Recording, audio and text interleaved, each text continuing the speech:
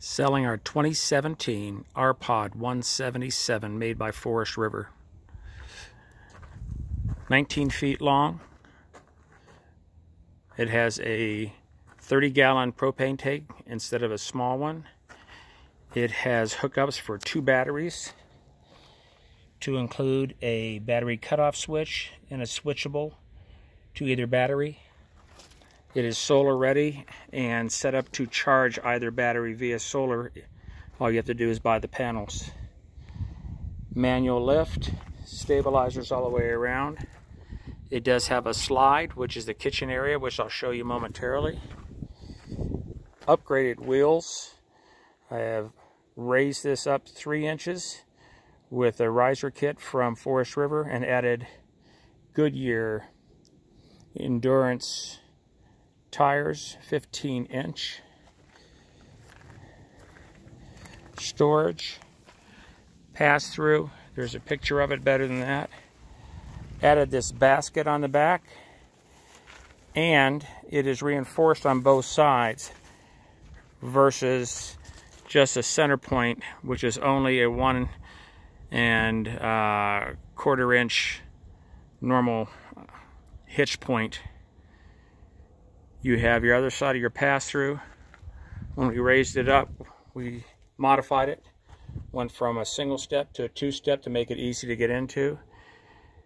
Added a modification of a hand grab on the inside for the screen. Screen separates from the door to allow you to have either one or both open or closed as you need to. Coming inside, entry point from the door. Your TV will be on the left wall. It does swivel to allow you to see it from the bed. We have put a storage on the left-hand side. Coming in, dining area on the right, sits 4 comfortably. Can seat up to 6. There is storage under both bins that I have hinged, and I put a piano hinge on the right side to hold it up. Up top, again, the pictures may do better justice, but you have storage all the way across the front. Storage bins stay with it. Here is the microwave and convection oven, something different many small trailers do not have. 3-way Dometic refrigerator, electric, propane, and battery storage underneath. Storage over the kitchen area. Great kitchen area here.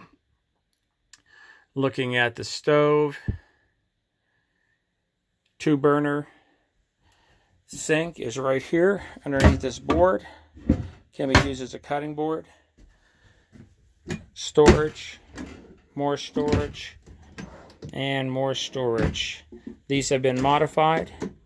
Added storage, another, I say 3.5 by 12 inch across on both the top and the bottom drawers. Bedroom, radio.